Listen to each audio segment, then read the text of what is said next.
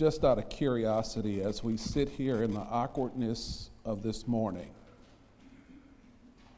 anybody come this far by faith? Leaning on the Lord.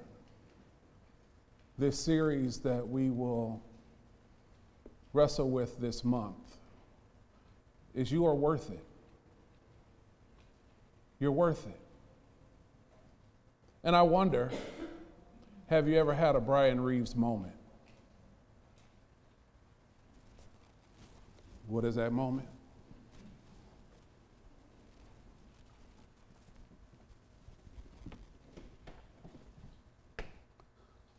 Lord, what happened? What went wrong? How did I get here? How did we get here? Is this really what it was supposed to look like? I didn't see this as a little boy or a little girl. You had that moment?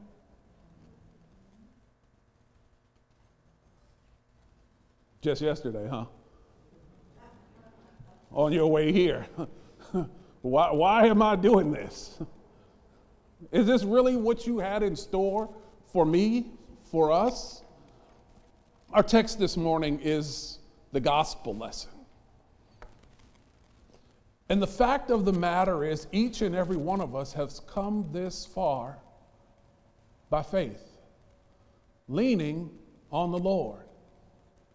And the text is very interesting as we consider Luke's gospel to us in this 17th chapter. He's transitioned us from Jesus' teaching. He taught us about the lost sheep, the lost coin, the lost son. And last week we dealt with the rich man and Lazarus. But now Jesus wants to prepare you for something. He wants to prepare you to teach. But in so doing, he doesn't want you to lose yourself. He wants you to protect yourself. But as he's preparing to send you out, there's some things he wants you to remember, because he's gifted you, he's gifted us to do some pretty amazing things. The text opens by saying to his disciples, temptation to sin is sure to come. It is mind-blowing to me. The number of Christians, and this was just confirmed to me on Friday, who approach life with these rose-colored lenses that just because you put Jesus on it, everything is supposed to be a 7-Up pound cake. I don't really like pie, so I would have said apple pie, but stay with me. A 7-Up pound cake. We're supposed to have whipped cream and frosting, and I'm supposed to be this happy-go-lucky kind of person. That ain't even what Jesus just said, did he? Sin and hard times is sure to come. For you and for me, all y'all. This thing is going to be hard, difficult. But are we prepared for that? Sin is going to happen. We live in a sin-filled world. And when you bring sinners together, guess what we're going to do best? Sin. Yep. Even in church. Right? And God says to us, be prepared for that. But listen to what he says after that. But woe to the one through whom they come. Yikes. So, by nature, you're a sinner. But the sin that happens better not happen on your watch. So what does that mean for us, right? You shouldn't be the one to bring sin to the table. If sin happens in a situation, so what do we do with this, right? I hope you came to go to work. 1 Peter chapter 5, verses 8 through 9. 1 Peter chapter 5, if you didn't come to work, we brought some work for you. It should be on the screen. Ready? Be sober-minded, be watchful. Your adversary, the devil, prowls around like a roaring lion, seeking someone to devour. Resist him, firm in your faith, knowing that the same kinds of suffering are being experienced by your brotherhood throughout the world.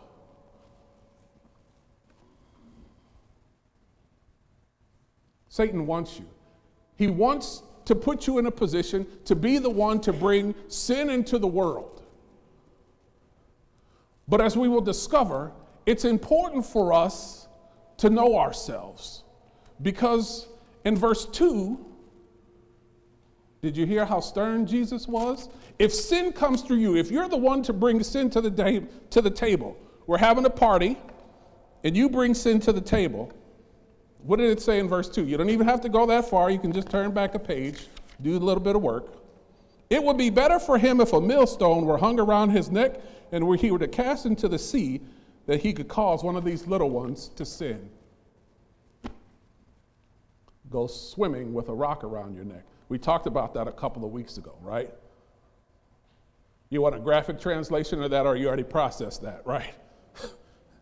That's from our Lord and Savior, Jesus Christ. If you bring sin to somebody's doorstep and you cause them to sin, go swim with that rock. But what we need to understand about the devil, you've heard this saying, fool me once, shame on you. Fool me twice, as George Bush said, it ain't gonna happen again, right? Fool me twice, shame on me. Watch verse 3. Did you hear how verse 3 opens of your text? Pay attention to yourself.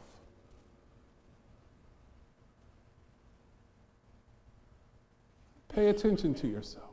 How many of us are in tune, are self-aware? Do you know how you tick? Do you know how you operate? Do you know what causes you to be set off? Can you recognize the cunning ways of the devil? He's a very simple individual.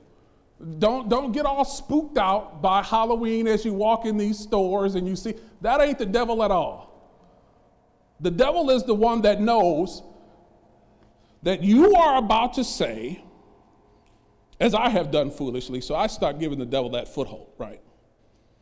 November's coming, December's coming. I'm going to try to not eat sweets during because the first thing that's going to happen is somebody's going to offer me a 7-Up pound cake, right? Right? But do you know yourselves enough? Because the devil is just going to come in and simply place the cake right there to see what you do. And we heard in 1 Peter, resist him, be alert, pay attention. Don't be that, can I say that with us? Don't be that spiritually stupid. He did it to you once. Don't let him do it to you again, because the second time, that's on you.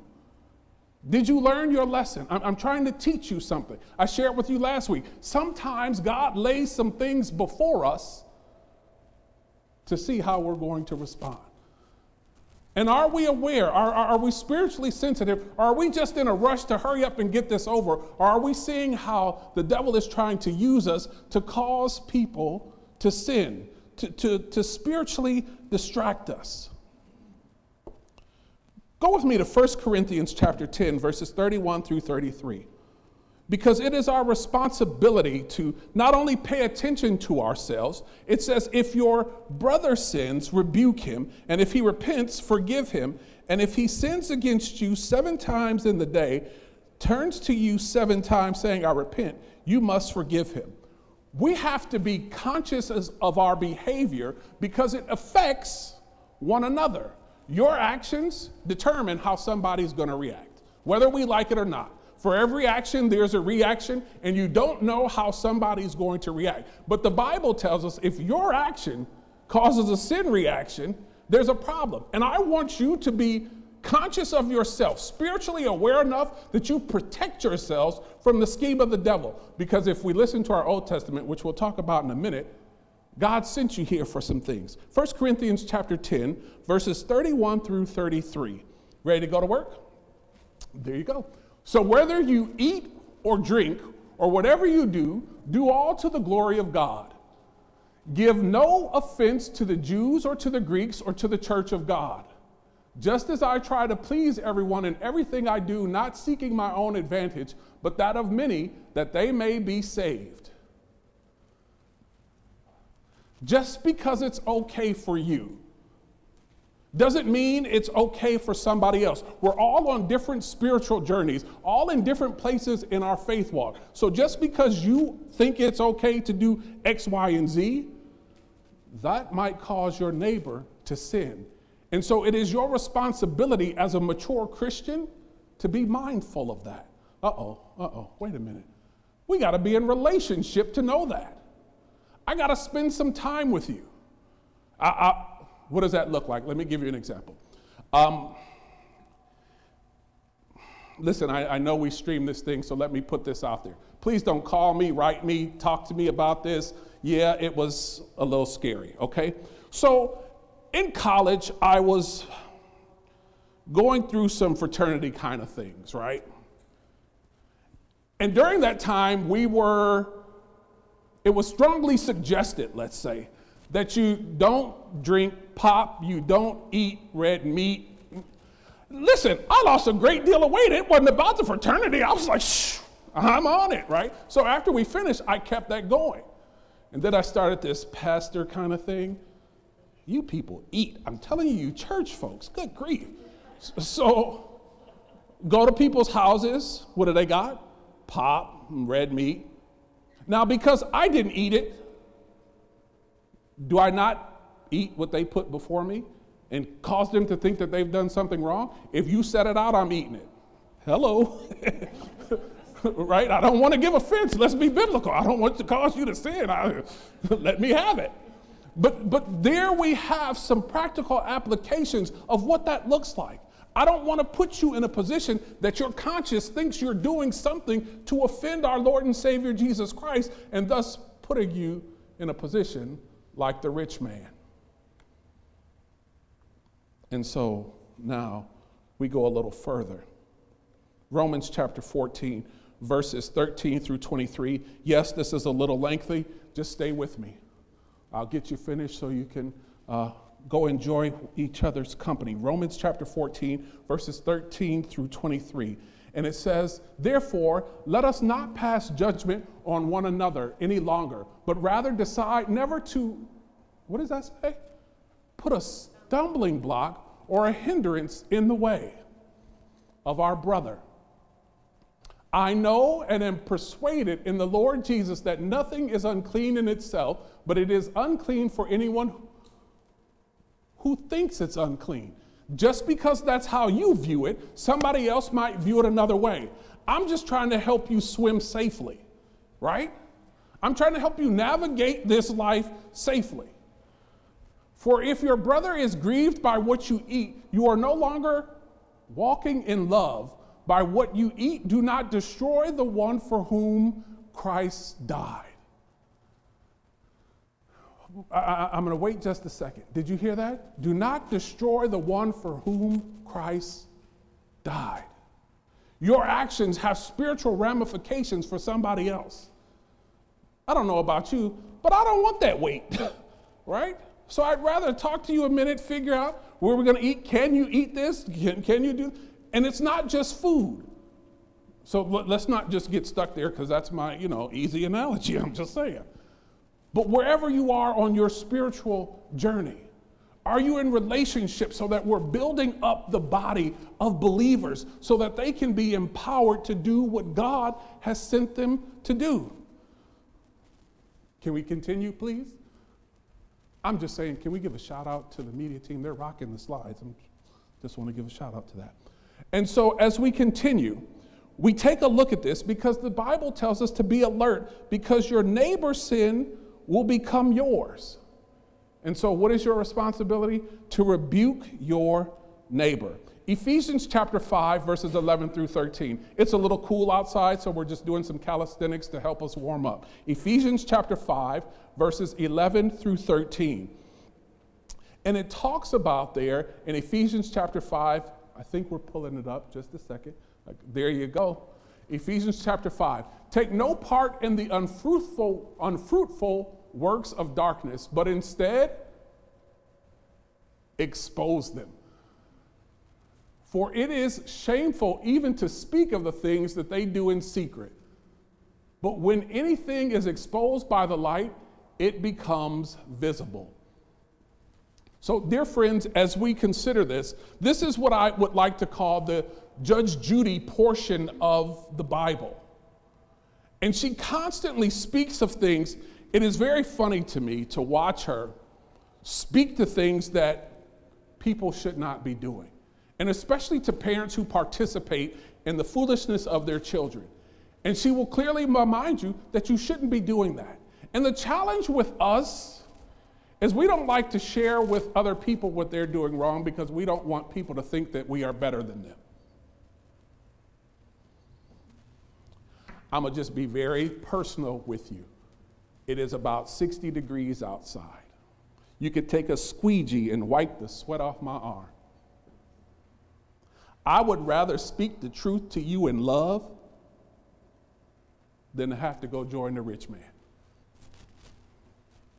For y'all that missed it, I'd rather speak the truth in love than rather go to hell. I know it might be uncomfortable. I'm not better than you. You're not better than me, but I care enough about you that I want you to go to heaven. And so I'd rather tell you this so that we can work this out. And it's uncomfortable because there's always three sides to the story, right? Your side, my side, and the truth. Or as I learned in building this house, there's the truth and then there's God's truth. Because you're going to tell me what you need to tell me so I buy some more stuff, right? When do we speak the truth? Because here's the thing. So let me take you back to our Old Testament lesson in Habakkuk chapter 2, verses 1 through 4, and we've discussed this again. It says, write the vision and make it plain, so that those who read it may run. Man, they killing it back there, right? And the Lord answered me, write the vision, make it plain on tables, so he may run who reads it. And then it says, wait for it. For it's still the vision awaits at appointed time. It hastens to the end. It will not lie. It seems slow. Wait for it. It will surely come and not delay.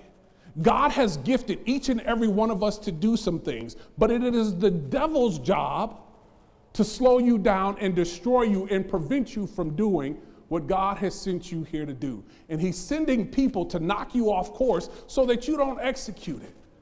And we give the devil an opportunity to do things to us to prevent us from fulfilling the mission and vision that God has sent each and every one of us to carry out. So let me tear this right off, because I hear them, Gloria. I hear them. I'm at retirement age, and I just want to go see the grandkids and be slow. I'm going to ask a rhetorical question. How old was Abram when God called him? Yeah, right? There's still a vision inside. How do we rearrange our lives to answer God in any station in which he calls us? And what happens is we fall prey to the things that our neighbors are telling us that aren't biblical, and we simply don't want to say, you need to stop by and visit 1 Thessalonians 4:11. That's the polite way, biblical way to tell them to shut up. It says, study to be quiet and mind your own business. God has got me doing something right now. It don't sound too good to go to your neighbor and say, I rebuke you in the name of Jesus, does it? But that's what the Bible is telling us in today's text. And so the disciples like you and I say, Lord, if I had a little more faith, I would do it. I'm not there yet spiritually. And Jesus says, you don't need more faith. The faith you have right now, if you really believed in Jesus Christ, you could tell this tree to uproot itself and it would do it. Do we believe God? Yes or no? It's that simple. And then he closes this text in verses 7 through 10. I'll group them together so I can sit down and leave you alone. He says, the problem is you think too highly of yourselves. You think too highly of yourselves. He then goes on to talk about the worker in the field. and all the tasks that the worker has to do. And he says, after the worker has finished doing his task, do you call him in and tell him, come to dinner, good job, good? No, you tell him you got some more work to do. But you, oh, you disciples of mine, you do one thing. We gonna post it on Facebook, Twitter. You want everybody to see what you've done. Why do I care that your child went number 2 at 2 years old? That's what they're supposed to do. I don't care. You don't need to post that everywhere. Why do I care that you got a certificate? Who cares? Didn't you sign up for the job? Let me give a news flash. Your job does not guarantee that you're going to make a friend, doesn't guarantee that you're going to be happy all the time. When you sign the contract, your job guarantees you 2 days a month, maybe 1, depending on how you set it up. That's all you should expect. And that's what God is telling us right now. And our problem is we expect God to be some type of magic show. In Luke chapter 9, verse 62, if you missed it, he said, put your hand to the plow and don't look back, because if you look back, you're not fit for the kingdom of God. And so now he's talking about this plow again. Do your job. Very practical. As children of God, the way we protect ourselves is to do our job. That's it. Don't look for a, attaboy, good job. You just knocked out. It ain't gonna happen. And that's how we get bent out of shape with our brothers and sisters in Christ, because somebody didn't cheer me along the way and we didn't get a participation award. I'm not making this up. I know you're going to be upset and we got to take care of, and everybody gets a trophy. Oh, give me a break. It ain't biblical. Verse 10, so you also, when you have done all that you were commanded. Let's stop right there, because many of us don't obey God in the first place. And so we give God, and then we expect him to do all these miraculous things, and we haven't even done what he commanded. But he says, after you've done all you commanded, get this, you have worked for the kingdom of God, all you commanded. We are, I know you don't want to say that out loud, right? That's not how you think of yourself. We are unworthy servants. We have only done what was our duty. Can you imagine? That's all you get from God. So what do you think you're going to get from another sinner? You better protect yourself. Don't go in there thinking the wrong thing.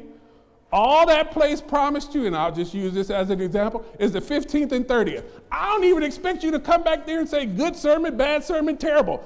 Hey, right? That's your job. Do it. Goodbye. Protect yourselves, because anything outside of that causes us to sin, because we're looking for validation from other sinners. Jesus said, get this together.